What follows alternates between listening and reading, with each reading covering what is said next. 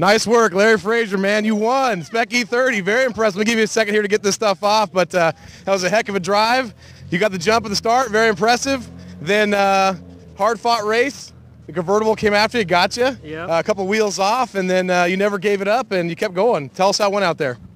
Pretty much just how you said. I got the shot on the start and tried to just focus on going front, focus on what my driving instructor says, and about halfway through kind of lost focus a little bit. I think that's when they went by, kind of followed their line for a little while, figured out what they were doing better than me, and then just got a run on them coming onto the straightaway and just took the pass back. So when you went from first to third, how was it doing to your mindset? How are you feeling at that point? I said third place isn't bad down here, so that's not too bad, but still try and fight forward and try and get going. Right, well, $500. Nicely done. California Crown winner. Thanks. Here at Buttonwillow.